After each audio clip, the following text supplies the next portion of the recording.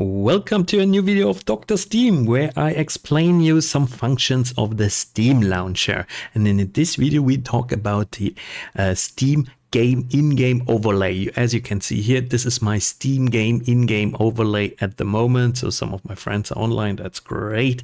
And in this video I'm going to show you how we actually turn it off and how you can actually also change this overlay, because there are a lot of questions when you Google. There are a lot of questions of people that ask, say, how do I disable this Steam overlay? Also, an advantage of disabling a Steam overlay, for example on a PC that has not so much performance, is that then your game runs better. So this is proven, guys. So probably not in every game, but this is a proven fact that games then run better. All right, so without further ado, let's jump directly in the Steam overlay. So here, my friends, you get all these information. I love it. So I really like the Steam overlay and I'm keeping it.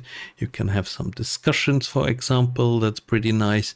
So a lot of cool stuff. You can also play with the controller settings if you have different controllers. I like this as well. You can record, and then you have the Steam overlay function here, or the Steam overlay options. That's so you can access those Steam settings also here in the overlay itself, but you can also access them obviously outside of it, and I show you also immediately how it goes outside of it. But let's stay here in the Steam settings here in this overlay option. So enable Steam overlay while in game. So if I click this now away, then obviously I don't have a Steam overlay anymore.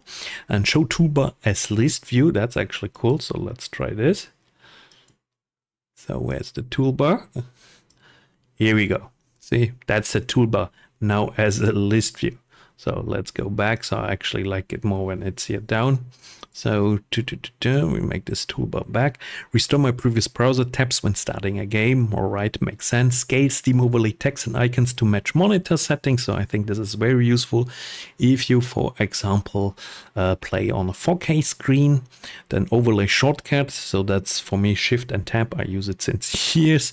And then I also have here the FPS counter. You can see here my FPS counter here in the upper right side. And then we have in-game FPS counter high contrast color. So I can turn this, for example, off, and then it's gray here.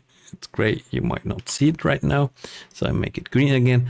And then I have, for example, my web browser homepage is Google. Delete web browser data. So I recommend you to do this if you also have some performance issues. Toolbar preferences. That's so cool. Oh my God. You can even turn different toolbars on. So that's very cool. And then I take screenshots. When a screenshot is taken, display a notification, play a sound, copy of my screenshot, save external copy, save external HDR copy. So I have it here on users, Mr. Orange documents. So I'm saving it there, for example.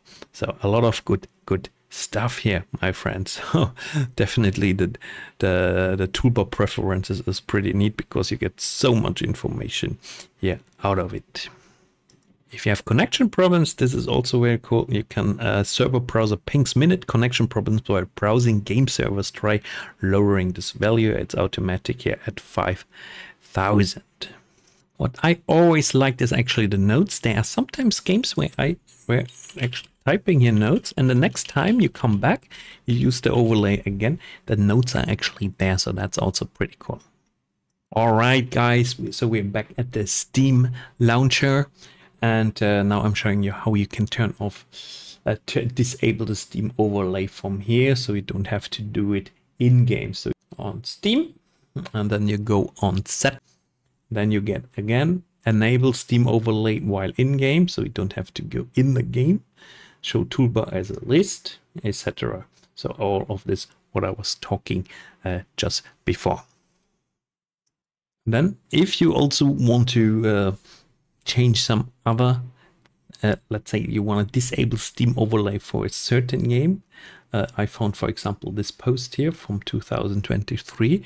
I tried it for one game and it actually works. So it's actually very interesting. So, but it's possible that it doesn't work anymore, or at the moment, at the time that you're watching this video, it's not working anymore. Therefore, not going too much here into details, but I found it actually very interesting.